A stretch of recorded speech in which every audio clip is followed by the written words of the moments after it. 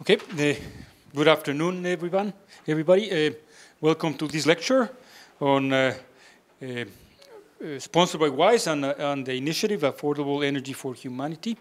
It's a pleasure having you here. It's a pleasure having Dr. Claudio Vergara making this presentation.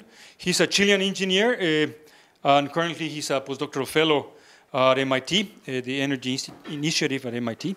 He got his PhD degree in 2005 from Porto University and had several stays at MIT and Comillas University in Madrid. With a dissertation on models for electromechanical storage in power systems. Electrochemical. Oh, pardon me, electrochemical, sorry. My sight fails me. As a researcher at the Universidad de Chile, he was lead developer of one of the first fully future uncontrolled isolated microgrids in 2010 in the Atacama Desert. In fact, I had the opportunity to visit that microgrid, and it's used now and before as an example of a fully autonomous microgrid where demand-side management, the community participates. So it's really a wonderful piece of work, and is used as an example throughout the world how to develop these microgrids, remote microgrids. Since 2012, his research has focused on the determination of the value of distributed energy resources for both modern power systems, such as the large interconnected grids in Europe and North America, as well as the small or incipient ones emerging from the expansion of access to electricity. Dr. Vergara has also taught or is teaching courses and simulation and decision support models for electric power systems offered by MIT's Institute for Data Systems and Society. So welcome, Claudio. Okay. The floor is yours. Thank you for being here. Thank you, Claudio, for the introduction and for inviting me here. I really like to talk about this topic. It's one of these rare occasions when you can do something that you believe in and that is also at the same time really fun. I started working in this when I was in Chile. And so my background is in electrical engineering. I was working on solar vehicles, something like solar panels also, developing electronics for maximum power point trackers. And became interested in the possibility of building a power system from the bottom up, like building a power system from scratch. So what happens if you have something like the Haiti earthquake and you have to just get this to work again? That requires that you understand all the dynamics and economics and steady state and different aspects of power systems. So that's why I started working on this project for a location in Chile, where we did a demonstration for a village of around 150 houses. And it was pretty much of a playground for control and optimization algorithms. It was successful, it worked. Then I went to work with a group in Portugal, as Claudio was mentioning, that they were leading the European efforts on microgrids and electric vehicle integrations. And battery was a key aspect there. So what battery was perhaps the less understood component. So I tried to improve the models in batteries.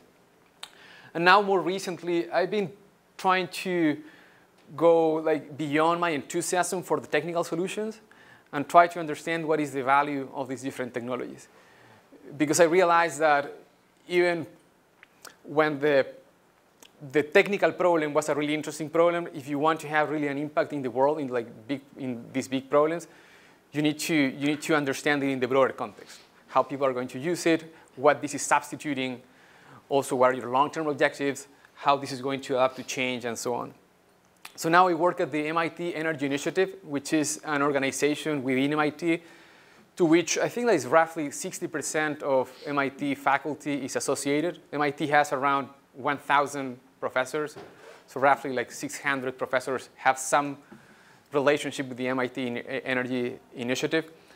And part of the MIT Energy Initiative, that works in very close relationship with it, is the Tata Center for Technology and Design, which started with a large donation, a gift, from the Tata Trust.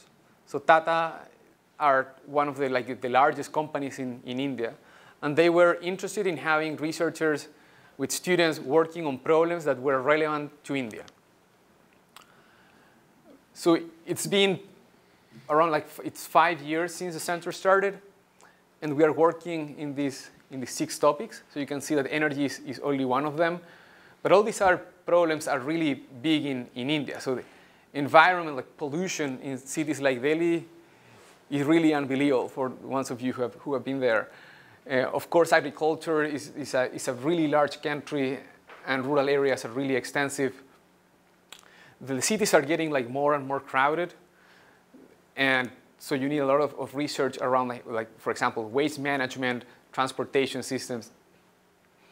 Then we have water, which is also probably linked to energy and to agriculture. We are studying this in combination. For example, in water, you have water pumping, which is related to agriculture, which is related to energy. So to pump water, you need to feed the pump with something. The traditional way is with diesel. There's some experiments now trying to link it, demonstration more than experiments, linking that with solar. You also have the link between energy and environment and energy and health. So right now, kerosene is used extensively for indoor lighting, which has important health consequences.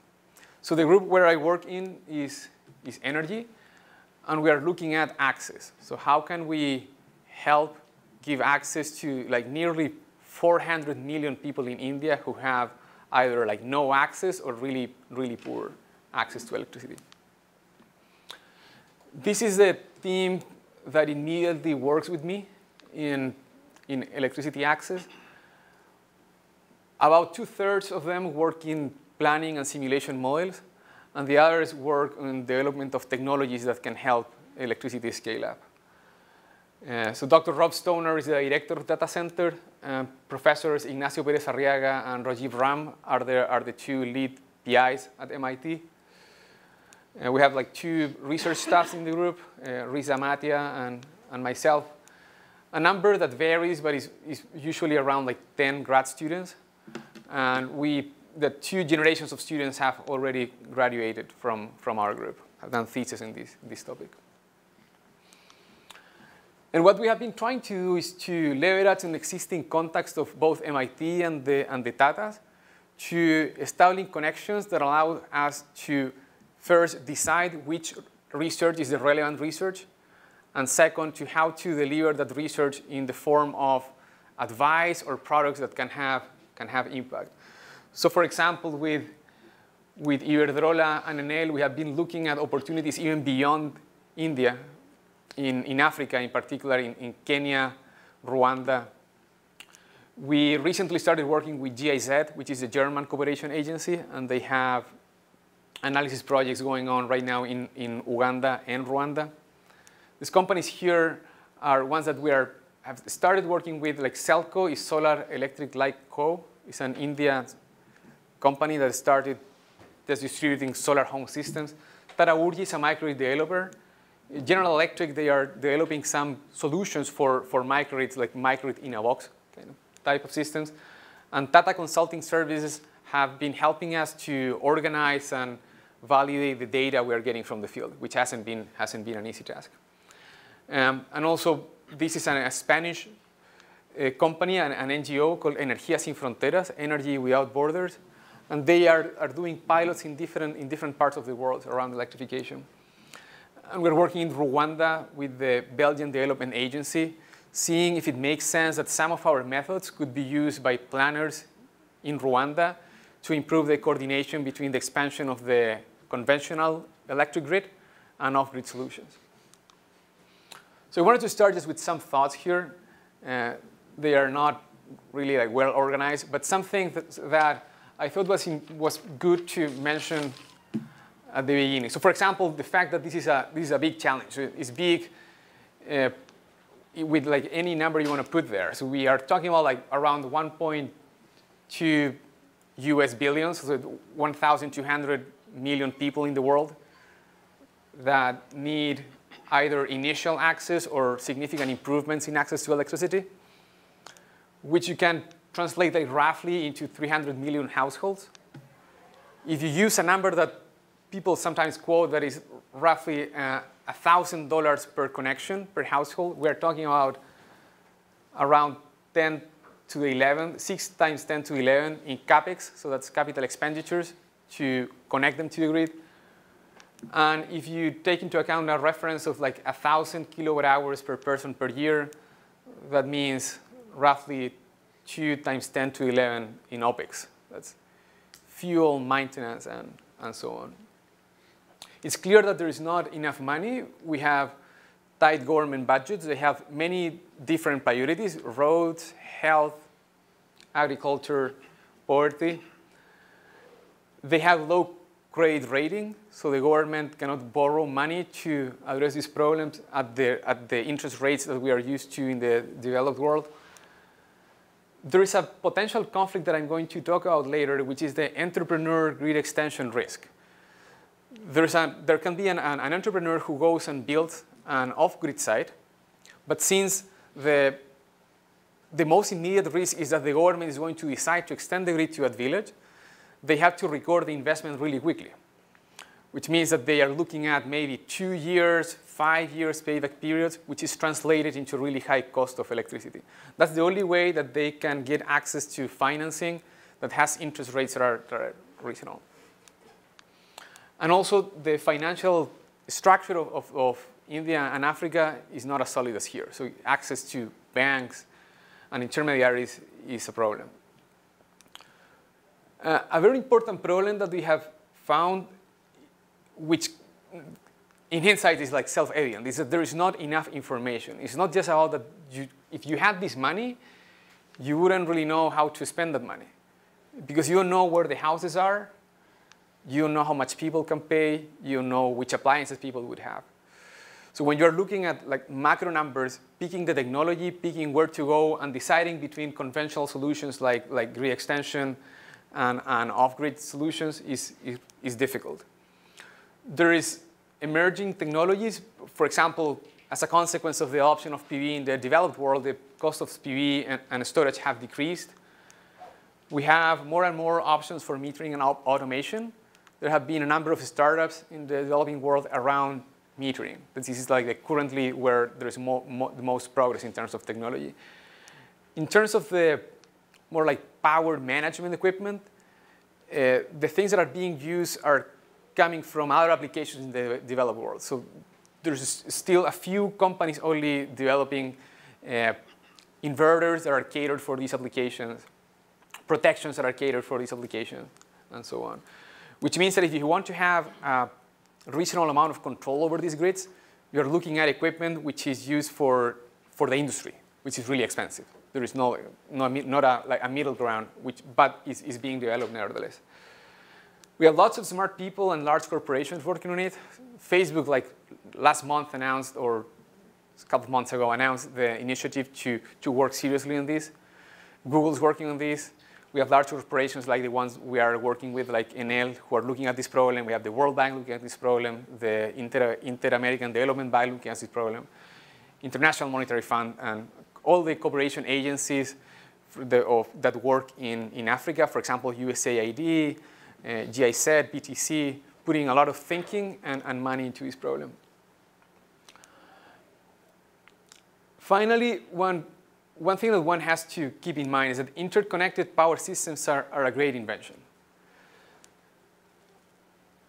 Right now, our intuition is that except for extremely isolated villages, in the mid-long term, extending the grid is going to be the most economic solution. So if you could wire up, wire up. Some villages are going to be really like far away at the top of mountain. For those, microgrids will be a solution for longer time. But we have seen that as demand grows, the grid prevails as the dominant solution, which is what explains the success of European power systems, North American power systems, and in all the other parts of the world where we have those solutions. So with this in mind, I'm going to tell you what I'm going to talk about today, which is a couple of things. So the first is a conceptual framework to support these discussions about access. Then some comments on efforts we have been doing around supply-side solutions.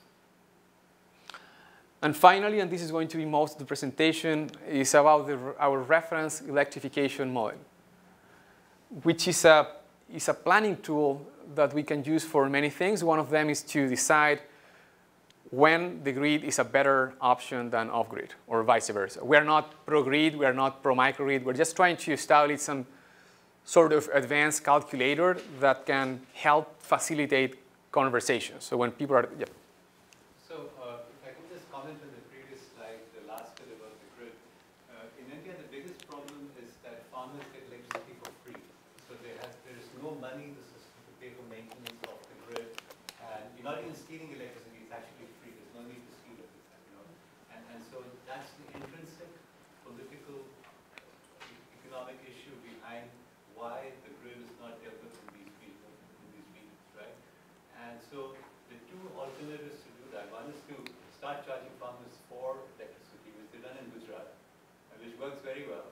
And farmers are willing to pay for electricity because the free system is not working. They're not getting much electricity out of it. Alternatively is to have your own microgrid, which is DC solar powered and standalone and doesn't have any transmission infrastructure. So it's not clear to me that you address either of these two in your comments over here. I'll get to your point, but it's a combination of two things. So at first, the situation you're describing is accurate, is what we see when we go to rural areas in India. And the combination of two things is, one, that we are talking about this from a techno-economical point of view. So there's a number of considerations that explain why the reliability of the grid in India is the way it is. And the second one is about the structure of incentives that the utilities have. So there was a reform last year where the creditworthiness of utilities is expected to increase, which is going to solve like the perennial debt that they have that was ever increasing. And in the beginning, off-grid solution is something that we clearly see as part of the way out of the problem. But when you look at this from the point of view of just pure like techno-economical solutions, economies of the scale in the grid are so strong that that's why also thinking about grid defection in our modern systems, like when you see examples of places, I think especially in Europe, where people are thinking seriously about going off-grid, those initiatives are responding to most of the times skewed incentives rather than to sound economics.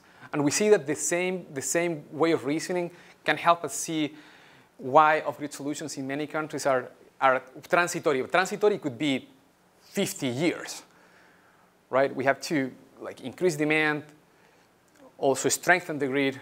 I'm going to touch on those points. Right. Okay, so maybe I'll ask my question later, but I disagree. Yeah. Okay.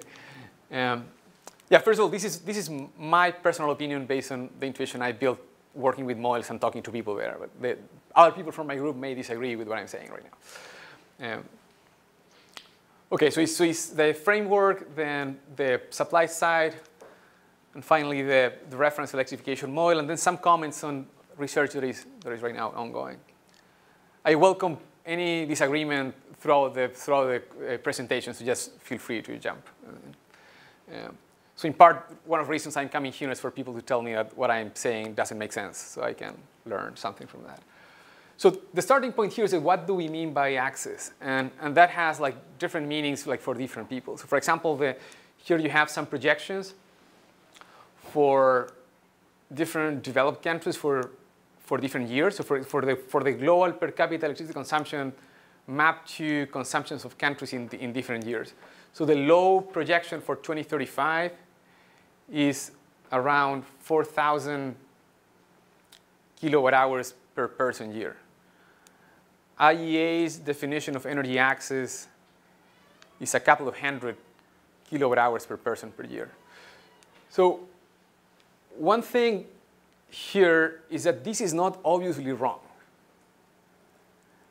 To decide whether this is right or it is wrong, one thing that we need to take into account is what are the opportunities that the world is losing because of not having this number be higher than that.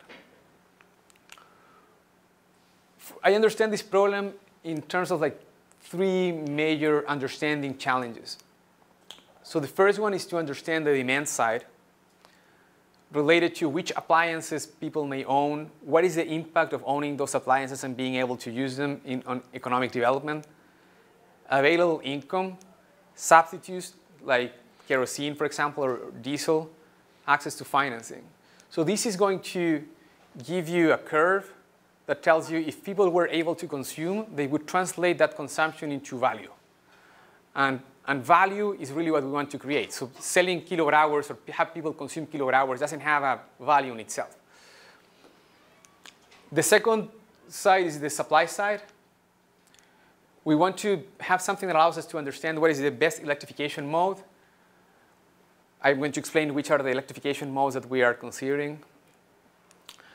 How to design systems, how to operate those systems, and also, again, like financing and deciding what are the best business models to operate those systems. At the center of this challenge to understand is the planning and regulation challenge, which is what is going to set the stage for efficient decisions on the side of different agents. So if you provide with a regulatory framework that incentivizes low-risk investment in off-grid technologies, then entrepreneurs are going to come, use available funds, get the rest of the money, and install those systems. If you don't provide those incentives, and for example, you have this risk that the grid may get to a place at any time, then entrepreneurs are not going to do that. You need to take into account that there is limited budget, that when you connect people to the grid, they are going to impact the quality of the existing grid. So it's not just, if you have a country that has 20% electrification rate, and you want to increase that to 50%, and you assume that the existing grid will just take it, and that the existing generators will just take it, you're wrong. And you're going to see that the rolling blackouts are going to be a thing of every day. Standards are important, and how to design subsidies is also very important. So as I was talking about the possibility of creating value with consumption. And this helps me visualize what we are talking about here. I had the tendency to think that demand growth was a growth in, for example, kilowatt hour. I think that a better way of understanding that is that demand growth means that your possibilities to create value with electricity expand, which means that for the same price, you would be willing to spend more of your income in electricity because that is valuable to you. So what we have here is a curve where the horizontal axis is energy units, and I'm expressing value in terms of money. So in my interpretation, demand in year one means the blue demand curve. And there is one important feature of this curve, which is that it has decreasing marginal returns. So that the first units of electricity that you consume are really valuable for you, which is you have lights, you may charge your cell phone. The last units of electricity that you consume, you wouldn't be willing to pay as much for them. For example, your TV or using a fan in a day that is not that hot. As your income or your uses of electricity changes, maybe you have like cultural changes in between, the relationship between energy consumption and value will change. When we think about demand for the situations we are looking at, this is the question that we start asking ourselves. So what would people demand if they had access to electricity? So here's an example of appliances. This is coming from the typical appliances from the National Sample Survey in India, where they sample a number of households and they ask questions about what appliances they currently own. The most prevalent appliances are like mobile phones, fans, televisions, and radios. So when we build demand models, we take into account that buildings will have this at the micro level. Then we have to relate this information to what we're seeing at the substation. So these books here are the electricity consumption log that you see in a substation in the state of Bihar, in the district of Vaishali. So you go there, and the operator every hour writes down what was the consumption on each one of the feeders. And that gives you a lot of interesting information. For example, for which fraction of the time the feeder was actually available. And of course, the magnitudes of the consumption there. So now, I was telling before that I want to understand this relationship between demand and supply to be able to formulate the planning problem. So what I have here is just like the most basic microeconomics. Yep. Sorry, you don't have any lighting in your survey, right? Fan, TV, radio, no lights? I have the lights here. Oh, it's separate. Okay. Right. So here I have, this is the basic microeconomic analysis. The demand curve I already explained, so it comes from the value that the user assigns to the final users of electricity. How do you value that? No, this is just to explain the concept. It's just to explain the concept. I want to make a point with these curves. Assume that there is a value curve that has decreasing marginal returns, which is a reasonable assumption for the reasons that I was explaining before.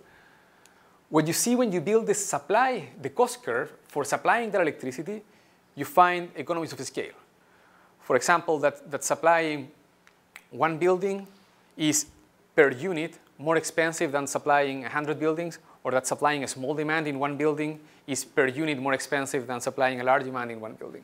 This has to do with economies of scale in equipment, also with lumpiness. For example, the minimum size of your solar panel you can buy is not infinitely small. The same with the batteries. They come in modules. You buy an inverter. They have a certain time. So with this economies of scale effect is something that we see in power systems all the time. When you build large, it comes cheaper in a per unit basis. So now the question that I ask is like, what is the efficient level of consumption? And the efficient level of consumption from the microeconomic point of view is when the marginal value equals the marginal cost. Because that means that if you consume the next unit, it's going to cost you more than the extra value you're getting from that unit.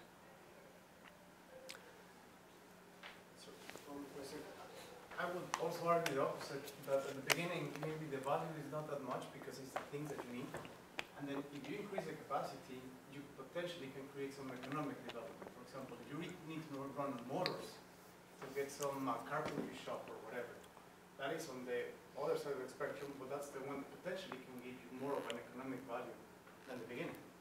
Yeah, it's a very good observation. We have a case, for example, I know the case of the Chilean mining industry. And the price of electricity in Chile was relatively expensive. It is currently expensive. Maybe you see prices of like $150, $200 per megawatt hour. And when the price of copper went down, the value of that economic activity did not even justify to pay for the electricity to go from copper concentrate to copper. So it's true that you enable activities that are really valuable, but since you are in a proactive process where all that it's from your margin, if you are in a company that's operating efficiently, your willingness to pay for electricity will be lower than if someone is going to turn your lights off. So if you're in the dark, you're willing to pay $1 per kilowatt hour for not being in the dark. But if you're hot, you're maybe willing to pay 20 cents per kilowatt hour to be able to use your fan. If you're watching TV, maybe you're willing to pay 15 cents per kilowatt hour to watch TV. That's why the later uses are marginally less valuable when this curve saturates. Does that make sense? Yeah, I guess there's, as you said, there's maybe just different ways of looking at it. So when you're looking at proactive uses, you also need many other inputs to produce, to manufacture something. You need labor input and you need materials. Electricity is one part of that. The cost curve would be exponential too? No linear? The cost curve, so this is absolute cost. It has an asymptote when you exhausted all the economies of scale. So it's like in large-scale power systems, meeting one extra unit of demand is the same as meeting the extra unit of demand if you had 1 gigawatt more installed in your power system. So if you're here, you are in a system that has exhausted economy. You already depleted your economies of scale. So you're not getting gains from growing. This is going to be important when I explain the model, how you group things. Like the drivers for grouping things and for building larger systems are coming from these, maybe the theory is not the best, but here there is a higher slope than here. That's what I meant. Yeah. So it's like a logarithmic. So here's where you find the optimal point. In this case so you have an optimal level of consumption, which means that if you build a system that is larger than that, you're likely to under-recover because people will not be willing to pay for the cost of providing electricity at that level. So if the optimal level of consumption is 45 and you decide to build a system that can give them 100, you are going to need to subsidize because there is no value, enough value being created by that extra supply to pay for that cost. The thing to remember is that when you are deciding about buying the next unit of electricity, the cost of that has to be less than the extra value that you obtain from consuming that unit of electricity. And that's where you stop. That's your efficient point. If someone is not buying what I'm saying, it's good. It's okay. So the next one I'm showing now for the second demand curve, a displacement in the demand curve up. So you look at this axis. Is going to result in that the new intersection point is 63, which means that from the societal point of view, it is optimal to increase the amount of supply. But it wouldn't be optimal to increase the amount of supply if you're expecting that the demand curve will remain like this. That translated into something more concrete means that if you have buildings that can afford or that will get value from 2 lights and a cell phone charger, building a system that can provide 24/7, 5 kilowatt ability to consume electricity is not efficient. What will happen there is that the utility will not even be able to recover the cost of the transformer and the cost of the wires that are associated to that project, especially if the village is very far away. So the way we're visualizing this is in terms of like climbing an energy access ladder, where we are trying to see ways to design a sequence where you're catering to the existing situation. So we want people to be able to consume and afford the uses of electricity that we have now, but there is some dynamics that we cannot neglect, which is that you give access to a certain amount of supply. You need to give access to enough supply so that they can use that to grow, to improve their quality of living, and also to have some proactive uses. And then after some time, then demand grows, and your new optimal level of supply is different.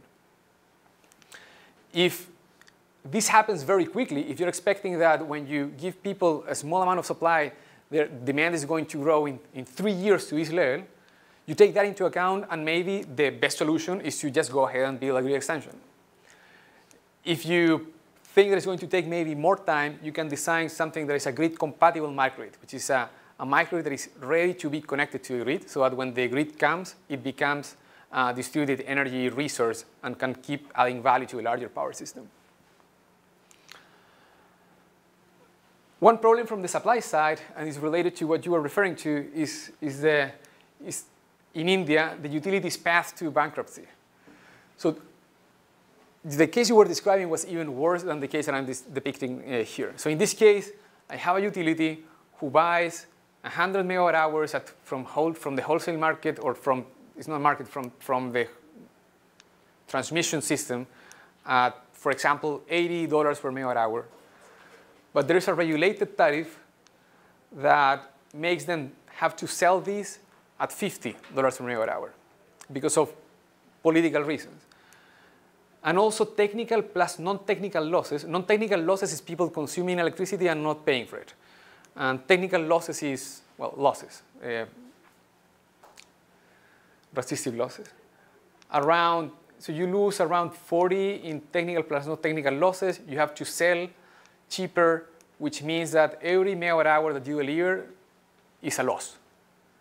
In the case of agricultural load doesn't even pay anything in many cases. And the government is supposed to compensate for that in some way, but that has not been happening. So that leads to a crisis on the utility side that is turned into basically rolling blackouts. So they decide to give 6 hours of electricity to this field here, then 6 hours here, and then cut this other field when the price is really high, and so on. This is what is preventing grid extension in many parts of the world to be the preferred solution. And that's why currently, for the current situation, off-grid solutions are a very good option. We have some signs of lack of coordination between those two sides, the grid side and the entrepreneurial side, as I was mentioning before. For example, there's many entrepreneurs who are taking advantage of this. Here, this is really steep. So people are willing to pay $1 per kilowatt hour. And you know that you can it is possible to produce energy at $1 per kilowatt hour with diesel, even. So some entrepreneurs have started striking deals with users, selling electricity pretty expensive, and also with technical solutions that are not scalable and cannot be eventually connected to the grid. I'm going to show you an example of one of those. So this does not enable development and hence does not increase the options for consumers to get out of poverty. You're limiting them from the supply side. So it would be, in this case, it would be operating here, where you're charging a lot, you're under the optimal level of supply, and that doesn't help the users to grow. This creates risk for the investors, because as I mentioned before, their assets might be stranded if the connection becomes an option for the consumers. And it makes it likely that whatever generation was there was going to be completely replaced by the grid. So this is an example of one of those solutions. There is like a single solar panel and battery for an entire village. The trees are used as poles, and the grid is like 200 meters from where this picture was taken. The grid is like 200 meters from there. This is what is people call to be like under the grid. It's not off grid, it's not on grid, it's under the grid. And this is a situation that you see in many, many places in India. So the people are not, the utility is not willing to connect them to the grid? Right. But they would be willing to? So the utility doesn't want to connect anybody because of this. They are losing money for everyone they connect. So if they can escape from the possibility of connecting more people, they will. Who set up this panel then? This is a company, I think this company is called Metagao. They set up very... They just give the panel? They just go there and they say, I sell you electricity for this price per month. It's usually, I think it's like $2 per month, fixed payment. You can have... You cannot do that because it's a regulated business. The utility can strike an independent deal? Right, it's a regulated business. They can't do that. So if the utility wants to electrify them, it has to go with the wires and connect them. Yeah, but they cannot offer them a deal, like, well, I'll connect you for so much. Right, no, it's all based on regulated tariffs.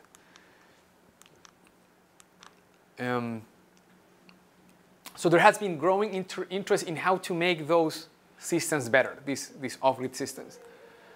So right now, they include microgrids and solar home systems. So solar home systems is one system per building. And microgrids are several buildings connected, maybe to one or more sources of generation.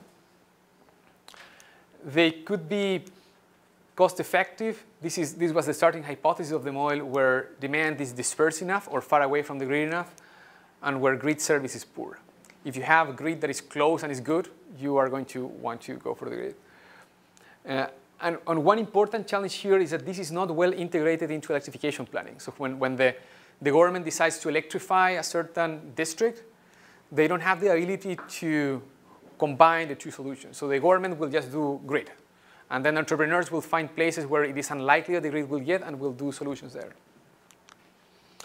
So I'm not going to spend so much time on this image, but the important thing here is these figures on the left. We have in the center the four main electrification modes. One is pico power lighting systems. So this is sometimes like solar lanterns or very small solar panels. Standalone solar systems that have like larger battery and a solar panel, microgrids, and grid extensions. So here you see the dramatic effect of the economies of scale. So in pico systems, the cost per kilowatt hour is really high. And then it goes down when you go to the grid, as I was explaining before. And some figures here that are useful for reference. For example, this is the cost for mobile phone charging based on a fee. So you can, in some places, you can take your mobile phone and get it charged in a certain place. And this is the cost of lighting your house based on fuel, like in kerosene. I can put this slide somewhere if someone wants it, but this is a reference. This is a paper in Nature. So now I'm going to talk about what we have been doing at MIT to help with the supply side. And one of the ideas was this concept of the U-link. This was the first attempt to help the scalability problem. The idea here is that people could build microgrids themselves, making it easier for them to acquire the components separated and then building a grid where they could trade electricity.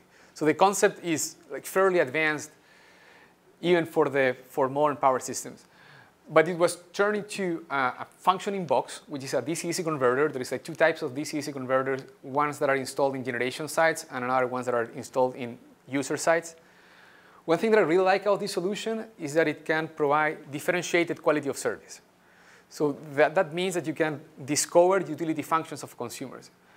You are going to give better supply to the ones who value electricity. You could do that. You could give more supply to the users who value electricity the most. So as this describes, it enables sharing. Hypothetically, it would enable an energy marketplace. What we saw in reality is that the concept is really advanced. This is an example where I think we went too far with the technological concept, and now we're trying to bring that closer to something that is a good trade-off between simplicity and efficiency. So in principle, having an energy marketplace would be efficient because then you can, if you buy a solar panel that is too large for your house, you can share the excess electricity with your neighbors. And the one who values electricity the most is the one who is going to beat the highest price, so that person is going to get electricity. So you're somehow efficiently allocating a limited resource. In practice, so this technology was developed, there were pilots, this works. But we are seeing that the gains from having that technology in place are not going to exceed the extra complexity of the solution. What was the cost of the system? So here we are looking, so this is the box. It's still at prototype level. It's around 150 watts. And I believe that the cost of the box right now is around like $20 or something like that for the box. One thing that hasn't been implemented yet, as I here describe some functionalities, is low voltage DC. It's modular, which means that more users can come to the microgrid and just connect. It will meter power and decide who has to pay whom. It takes care of the low-level communication and control autonomously, which is like voltage control, for example, load balancing. And there are some functionalities that are still under developing. For example, scheduling, which is like the dispatch algorithm, forecasting, and demand management and payment. So this was I think it was an idea that in the essence of the idea was pointing in the right direction. But because it was in the context of really like cutting-edge research on control systems, it had to be complicated enough, and it looks like we're going to have to like try harder and have something that is simpler than this. Especially from the point of view of how you explain to the user how the system works. Even if the system is completely automatic, if you tell there is a transactive system where this bidding is complicated. How it is different from already available solar inverters? So first, this is not an inverter, it's a DC network. The idea is that you buy this box, and that box allows you to buy and sell electricity. So you establish some preferences about like what are your willingness to sell and your willingness to pay. And other agents in this marketplace, so this marketplace can be, for example, 20 houses connected between them, and maybe 5 of those houses have solar panels and someone has a battery, and you establish a marketplace where people can bid for energy or bid for power quality, which means that if one battery or solar panel has excess energy, that can be sold to whoever is willing to buy that. So most of the innovation it resides in the concept of sharing electricity, not so much in the power electronics here. Although the power electronics is also a PhD thesis of a really super high efficiency DC-DC converter there. So it's a DC network, that's the fundamental difference, but the concept is this energy sharing thing. Okay, now I'm going to spend the rest of the time in the middle of the diagram I was showing in the beginning, which is how do we understand and improve planning and regulation? So the starting question here is, can we create a method in which both techno-economic considerations and social, political, and regulatory factors can be combined to create a comprehensive regional planning tool? And regional means hundreds of millions of houses. So we are looking at states in India, entire countries like Rwanda or Uganda. The idea is that this can have some standard formulation in which you can encode quantitative information, qualitative information, social, ecological, and political factors, stakeholder objectives, and then run constrained cost minimization. So it's going to tell you, with the quantitative information, technical information that you provide to the model, what is the minimum cost solution? So that is supposed to be useful to facilitate conversations around like what is the best thing to do. Our vision is that this is something where many entities can participate and serve as a point of exchange of data and also of different technological parameters. What it does in simple terms is that it just does full designs of electrification options and compares them.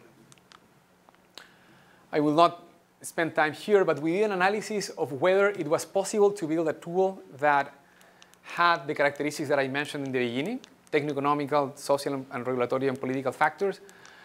And we realized that it was not possible, at least with the resources we had at the moment.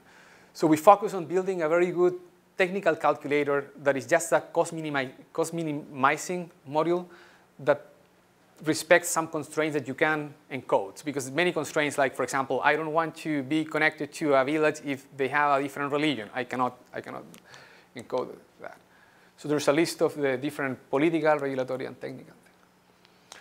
The model supports both large-scale electrification planning and local electrification products. And it produces optimal system designs, selecting the best electrification modes. Selects technologies and sizes, produces system cost and performance estimates, and detailed generation and network designs. The high-level view of how this works is that first we have to identify the buildings. That starts from satellite imagery and detects individual buildings.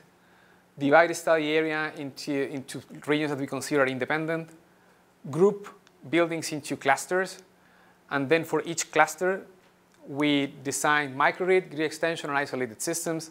And finally determine what is the best electrification mode of those. So basically, we have to group them first, because otherwise you don't have a unit of analysis. If you say, is it better to have grid or off-grid, the first question, the question that precedes that question is, what is the group of buildings you're talking about? So the grouping step is a fundamental step in this program. It's made of a number of functions that fall into these 4 categories. Inference is a big part of that. We don't know which buildings are electrified. We don't know where are the buildings. We don't know what is the quality of the electricity that exists there. Then there is a stage that formulates the standard problem. And finally, there is a solver and some analytical functions at the end. It can be used by policymakers, for example, to see what would be the benefit of improving grid reliability, seeing what would happen if demand grows, if demand goes up. For example, what happens if you want to exclude diesel from the solution? If you say, I want to electrify this place, but 0 diesel, what would be the cost of imposing that additional constraint? So this model can tell you about that. Entrepreneurs can use this model to identify locations, have initial engineering designs for microgrid layout and generation, and also to assess the financial viability of designs. Manufacturers can use this to come up with what are the best combinations of parameters for a given technology. For example, a battery will have sometimes a trade-off between efficiency and lifetime. You can simulate the application of the battery into an realistic off-grid system and decide all those parameters. It's an application we're exploring right now. In the first mode, we can analyze, for example, a single village. When you have a single village, you have detailed information about like where the houses are and what each house is. So usually you just send someone to a field who goes with a GPS and marks the location of each one of the houses. In the second mode, we solve the large-scale electrification problem. So the first step for the second mode is the building identification step. Starts with satellite imagery, and then we use what is called like convolutional neural networks, which is a form of deep learning, which is trained with images that are labeled by humans. So we give some people satellite images. They label which areas they consider to be buildings. We give to a computer maybe 20,000 objects that a human recognizes as buildings. And then the computer learns some patterns that tell the computer what is a building and what is not a building. So then with that, you can detect that. So this is a brief explanation of this segmentation process. And this is how it works. So this is the data that is labeled by a human. This is ground truth data. Here we have some results of how the algorithm performs. So what you get from here is an area segmentation. Then we need a second algorithm that goes from area segmentation into points. And then these points are the object of the analysis of the rest of the program. You have some issues with image quality, especially if you download them from Google Maps. So for example, this is a zoom into one village. You can see that the detection is not perfect, but at least in terms of getting the basic layout of the buildings in a certain area, it has proven to be good enough. So when we compare a human detection, run the model, and then do automatic detection and run the model, the differences are not very large. So it's an example for the region of Vaishali of that. And running super short of time, so I'm going to speed up. This is an example of the design that REM, reference electrification model, produced for that specific village. And you can see that the detail of the model reaches every house. So the model contains one function which does generation sizing and another function which does network layouts. It can take into account that there is a lake, that there is a hill, geographic features, and runs medium voltage, high voltage, and low voltage wires down to the level of every building. This is an example result for the entire area of Vaishali, which is a case study that we did. One of the problems that we have is to try to guess who is electrified or is not electrified before we can solve the big problem. We're using buffer zones around transformers right now and trying to match the number of consumers that the different distribution utilities know are consumers of them. And finally, we formulate the problem just in terms of the non-electrified consumers. Let me skip ahead to these. Another thing we have to guess about is load profiles. So what you see here is like a format that summarizes a survey. The survey can be go and ask people what appliances they would have and how they would use them. And this is summarizing appliance ownership and usage in terms of probabilities. So for example, this is saying the average number of lights. We have three types of lights here. Of lights number 2 is 2. This is the power. Everyone has them. In average, they use them 5 hours per day. And there's some conditions. We are linking these to a weather file. So we can say lights will only be used when it's dark. Or we can say the fans will only be used when it's hot and conditions like that. And that gets turned into a specific expected demand profiles for different types of buildings. So it's different to be doing this for a house than be doing this for a commercial building or government buildings, for example. What I'm showing here is the clustering step. So once you have where the points are and you have the demand per point, the next step is to group them. And the objective here is to do it without exploring every combination. So we start with all the points. We first create what we call the off-grid clusters, which is how you would group buildings if you knew that the best solution was off-grid. Once we have that, we say, how would you group off-grid clusters if you knew that the best solution was grid extension? So then we have units for comparison. We can take the off-grid cluster and design the best off-grid solution, and take the on-grid cluster and decide the best on-grid solution. The methodology we're using for this is starting from a minimum spanning tree. Because if you start from here, the different ways in which you could group points is very large. So if you have 600,000 points, in how many ways you can possibly group them? And it's a really, really large number. So what we do is to constrain this to the minimum spanning tree, which is so this is what we call it, the Delaunay triangulation, which we use as possible associations between points. Then from that, we select a subset of those associations, which constitute the tree that connects all the dots with minimum length. And then start asking questions about each specific connection. For example, we have a group here, we have a group here, and then we say, will it make sense to merge them or not? And the trade-off here is the gains in economies of scale from merging, from the point of view of generation, versus the extra cost of network. When you merge two groups, you have to spend more in network, but per unit of generation, you spend less because you're exploiting economies of scale in generation. So we start with off-grid clusters, sort intercluster lines, which are these lines, in order of length, and finally go deciding about which one of them are economic or not, take into account economies of scale in generation versus extra cost in network, and arrive to the final clustering groups. This is an example for the operation algorithm. So for each one of the clusters, when you solve for generation, we simulate an entire year and come up with the best combination of solar panels, diesel generators, and batteries for each one of the systems, and that gives us the cost. And for the network, we use an existing distribution planning model. This is called the reference network model. It was developed in Spain to compute the position of transformers and all the wires. So here, for example, we can see a case where there is a grid extension design. This is the existing grid. And one grid extension cluster is built around that connection point. The assumption about grid extension quality is really, we have found it to be really important. So if you have that, for example, if you were to electrify this cluster, this entire cluster just with off-grid, the cost would be 118 lakh rupees per year. But then, depending on your assumption about the availability of the grid, you can make the decision that the best solution is off-grid or on-grid. So for example, here, if we assume that the grid is 100% of the time available, you set for off-grid because for on-grid because this is cheaper than this.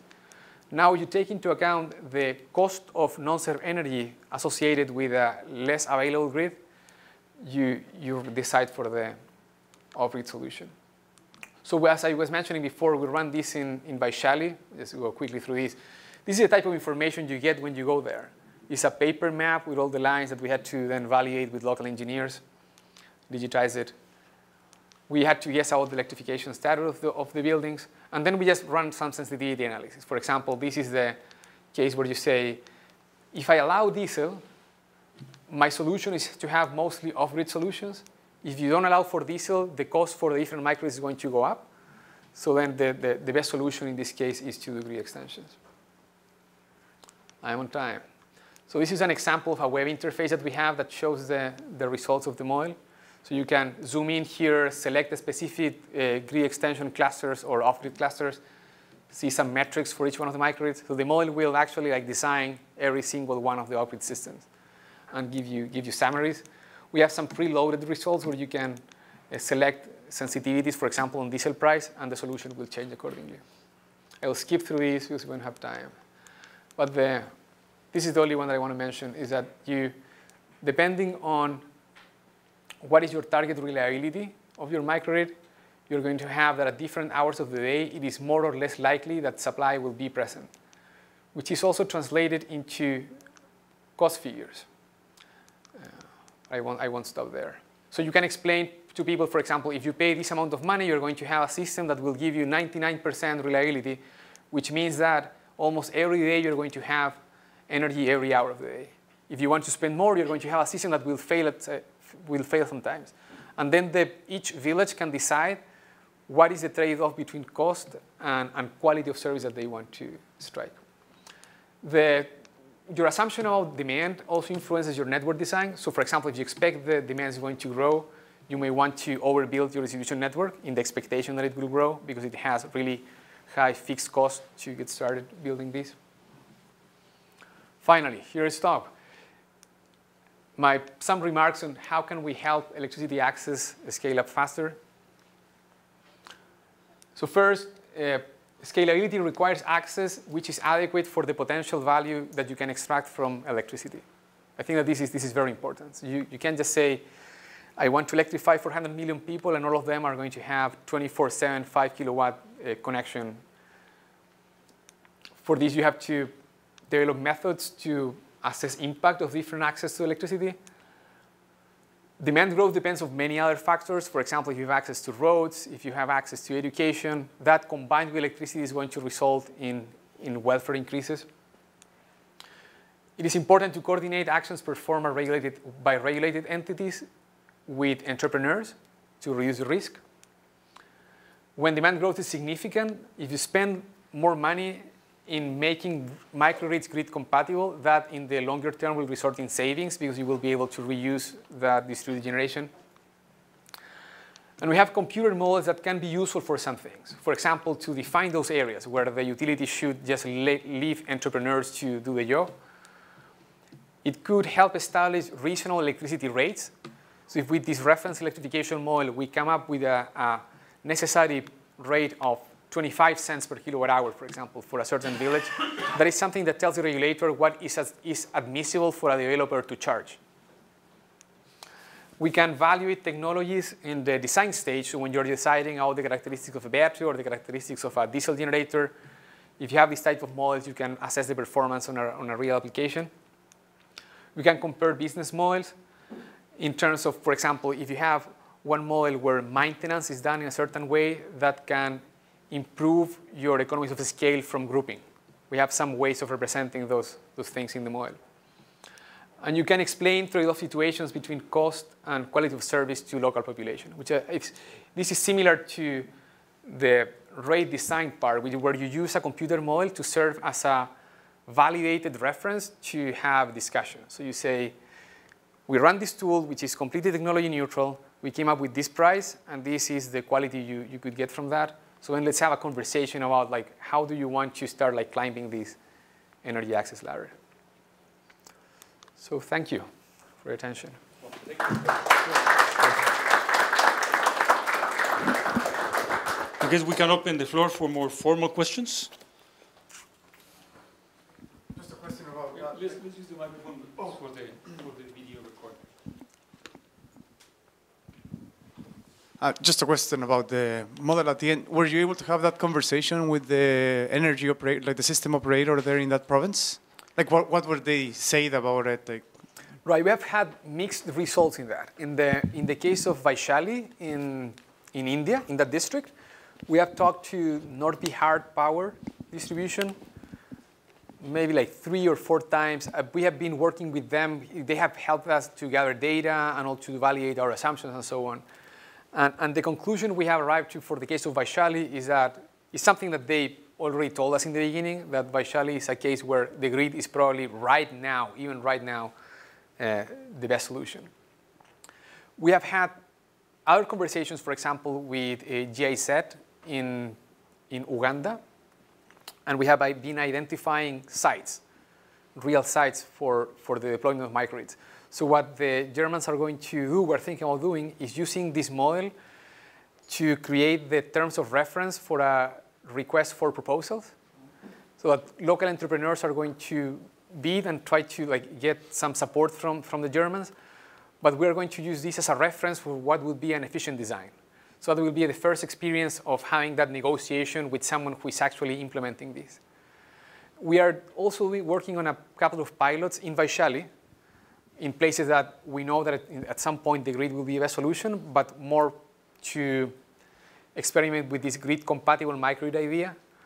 And in that case, we also expect to go in that conversation. This is a heavily subsidized pilot, but will prove this grid compatibility cost structure, and will also allow us to go and have those conversations, even though the grid is going to get there maybe in 2-3 years. Hi, I'm trying to get a sense of how difficult it is to use the reference electrification module. Can you give me just a quick breakdown of the inputs that I would need to have to design a microgrid? For the single system, for one system, or for a large area? Well, let's start with one system, maybe, and another scaling up to a region, for example. You need the location of the buildings. You need to define building types. You go there, you find out what type of appliances people could have. From that, you need to fill out the spreadsheet that we have, which is the one I was showing to you here. So this is the description of the users, what appliances they would have. You need a catalog of equipment, of the electric equipment that is available to a utility in that place, the types of wire, types of transformers, and so on. You need a catalog of the generation technology that is available, characteristics of the bed. So you can use the default things that we have in the model. We have a catalog of solar panels and batteries and diesel generators there, or you can use the ones there, or just change the cost figures. So for your case study, how long did it take you to get all this information for the region in India that you looked at? For the large region? Yes. Yeah, that took us, so for the Vaishali case, it took us maybe 6 months to get enough information to be able to run it, which involved getting this paper map, digitizing all the lines, verifying that information with a local engineer, and so on. Most of what we have out demand comes from a very limited samples. We haven't done this in a consulting professional way. In that case, you would have a much larger sample of buildings to create your base consumer. And also the same is true for the network equipment. So we validated some of our assumptions with the local utility, but we are using some components that are more similar to what you use in Europe than in India. You can set up, in the state that the mall is now, if you want to use our existing catalogs, and you have the location of the buildings and the types of the buildings, you could be running a case in a week. Like this is the time it would take you to have a reasonable data set that you just put into a model and it runs. We're doing this for Colombia now and for Kenya and for a couple of sites too. Thank you.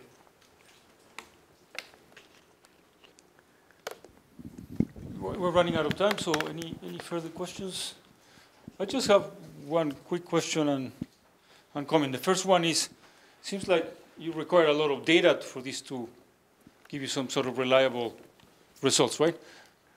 And the second one is how is what was mentioned before, how are the policies or other policies, political issues you can include in these, which you mentioned you're trying to do, but.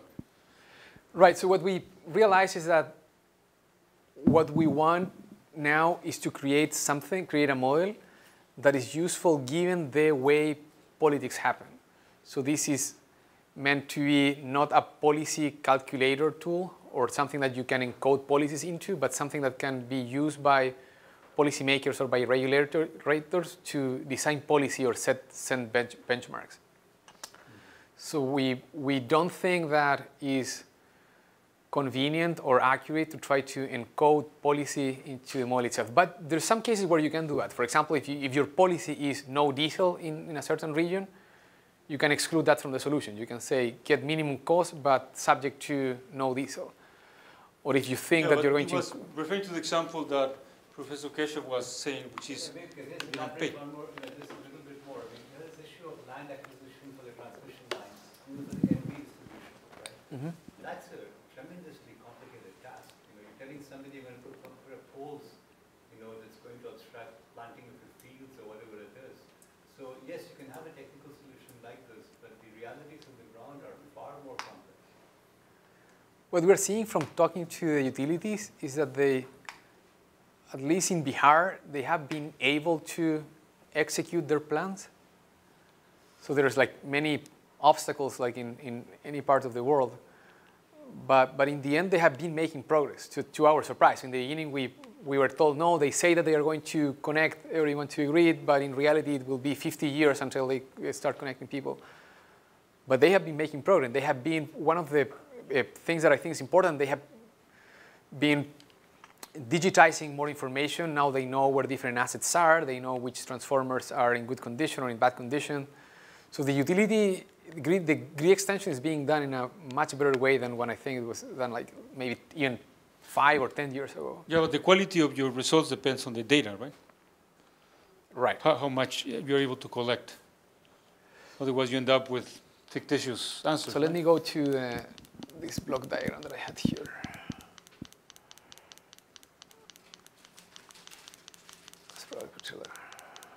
Here.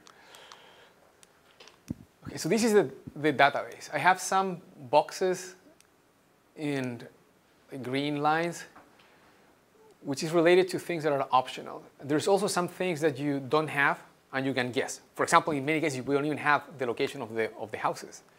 So we guess the location of the houses. We guess whether they are electrified or not electrified. We guess how much they would consume. For those situations, the value you can get from this model is to test for robustness of solutions.